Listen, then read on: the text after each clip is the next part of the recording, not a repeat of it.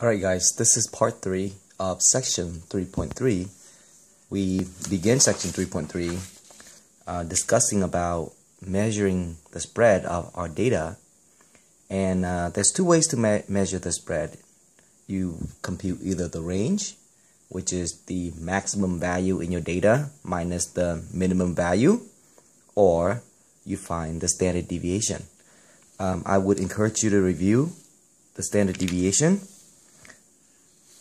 because that number tells us something about our data. When the standard deviation is big, 4.97 is somewhat kind of big. When that number is big, then our data vary. It has a wider spread. When this number is really small, our data tend to be close together.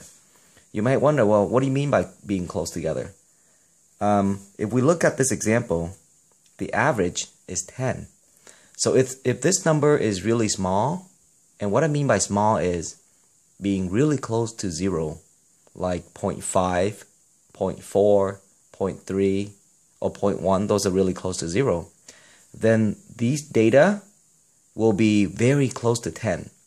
So again, if this number was really small, then all these data will be really close to 10. How close to 10, you might wonder? Well, this number would probably not be 16. It would be like 10.1, 9.9, 10.2, something like that. Okay, very close to 10. So this number tells us how spread our data is from the average. So the range rule of thumb, which is what this part is about, it's just a rule, so don't let this scare you. Think of this as just a rule of thumb. It tells us that if you need to calculate the standard deviation of a set of data quickly, you can actually approximate it. So instead of doing a lot of work to find the standard deviation, it says that you can actually approximate the standard deviation by first finding the value of the range and then multiply it by, and then divide it by 4. That's what it's saying. Let me repeat that. If you need to quickly approximate the standard deviation, then the rule of thumb tells us that the value of the standard deviation is can be found by first finding the value of the range and then dividing that by 4. That's what it's saying. Okay, the range is 4. It's about 4 times the standard deviation. One other way for us to express what we just did here is to say that the range equals to 4 times the standard deviation. But this is what we're kind of interested in if we're in a hurry to calculate the standard deviation. Hopefully that's one thing that you can get out from the rule of thumb. Okay? And another big thing that I want you to get out from a rule of thumb is there is what we consider to be a minimum usual value and a maximum usual value. These are basically numbers that are considered to be acceptable. And so you might wonder, well, what do you mean by that? So for now, I would like to define how to find the smallest acceptable number and the largest acceptable number, and then we'll apply this to a specific problem so that you can deepen your understanding. Okay? So the rule of thumb says that the smallest acceptable number can be found by taking the value of the average and then subtract that to 2 times the standard deviation. The maximum acceptable value can be found by taking the average and then adding that to 2 times the standard deviation. Another way of saying 2 times the standard deviation is to say double the standard deviation, because double means you multiply it by 2. Okay? So let's work on a problem where we're asked to find the minimum and maximum usual value. Usual means acceptable value in the data above.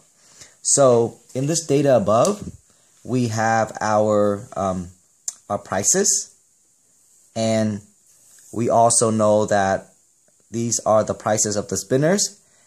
The average selling price is $2.14. So from that data, we know that the average, and by the way, because this was a population mean, we used that symbol for our population average. So the minimum usual value can be found by taking the population mean minus twice the population standard deviation. Remember that sigma and S are like the same. Alright, they both stand for the standard deviation. This is the standard deviation for your sample, and this means the standard deviation for your population.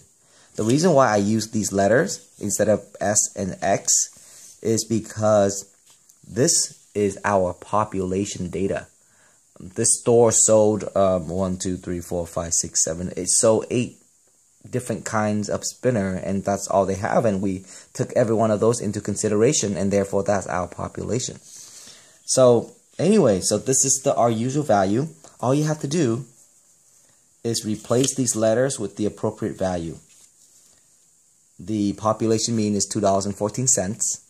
The standard deviation for your population is 0.23.